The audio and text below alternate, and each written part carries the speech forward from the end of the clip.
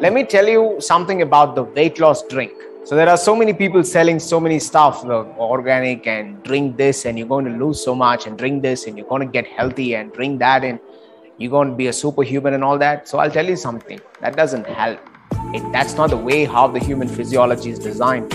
You cannot make any massive change in the next 7 days, in the next 10 days. You just can't do that.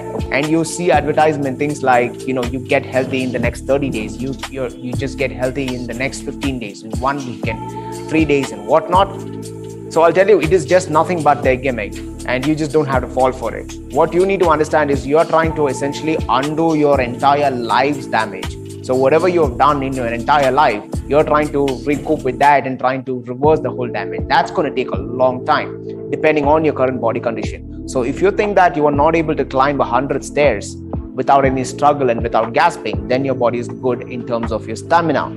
If you're able to do certain activities like the push-ups or the squats about 50 to 100, then you are good in terms of your strength. And if you're having no anxiety, and if you're not having any regrets or guilt or anything like that, then emotionally you are in a much better place.